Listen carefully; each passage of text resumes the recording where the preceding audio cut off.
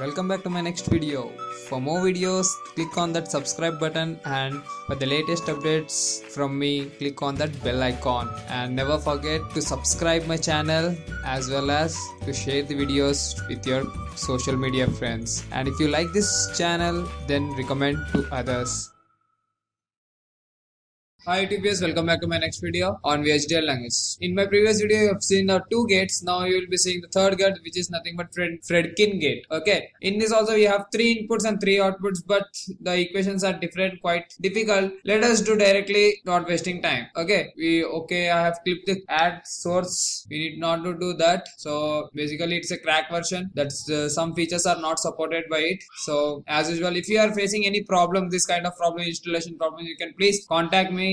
I always help you. You can find my contact number below in description, as well as you can call me anytime if you are an Indian guy. So let me start again. If you see Fredkin gate, then it has 3 inputs and 3 outputs. Let me go to new source, click on Verilog file. Now have a file name called Fredkin, Fredkin. Okay, Fredkin reversible gate. Okay, now let us give 3 inputs, ABC as my inputs and PQ are my outputs. As usual, you have seen in every video I have used only the 3 inputs and 3 outputs. Okay, so if you have not seen my previous videos, please have a look of it, because we are making libraries of it right now we are creating libraries so that we can implement a project at final. Okay, so now let me write it in basically in data flow. As if you are watching my videos, now I will be writing in data flow. The data flow will start like assign p equals to a, and assign, you have your some function, right? Q equals to like a not of a, I think not of a, again bracket close, again you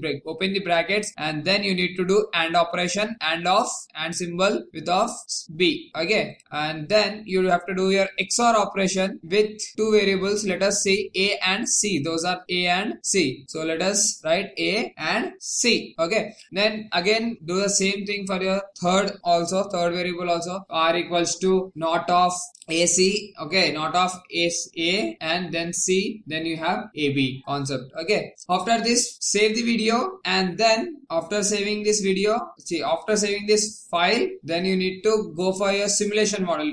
Now it's like in implementation part. Now you need to simulate it. After simulation only we go for implementation. If simulation gets successful, then only we go for implementation. Okay, so that's how we work. So go to simulation. Now right now you can click on your behavioral syntax, check the behavioral syntax of it, and then then you go for simulation part, simulate behavioral model. So a pop-up window will be appeared. Right now you can able to see in your screen that a pop-up window has been appeared, and now you need to enter the values of A, B and C, and with respect to that P, Q, R values we'll be getting it. And we, as usual in our previous 2 videos also, we have verified the logic or the rule of reversible logic gate. Here also we will be verifying the rule of reversible logic gate. The first rule was number of inputs equal to number of outputs, and second was like whatever you give the inputs should be 1-to-1 mapping, or it should be unique map, right? So it was 1-1-1 was uniquely mapped, 1-to-1 map. Now you can able to see this, that if you are giving 1-0-1, you are getting 1-1-0. Now what I am doing, I am giving 1-1-0, then I need to get 1-0-1, right? Now you can able to see that I have got 1-0-1 output. So it is uniquely mapped or 1-to-1 mapped. Okay, the second rule also satisfied here. Like that you can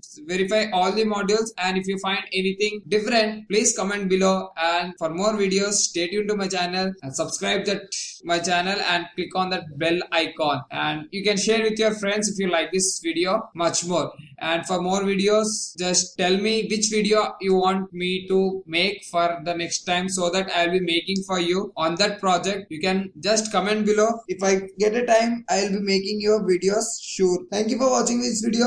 Have a nice day.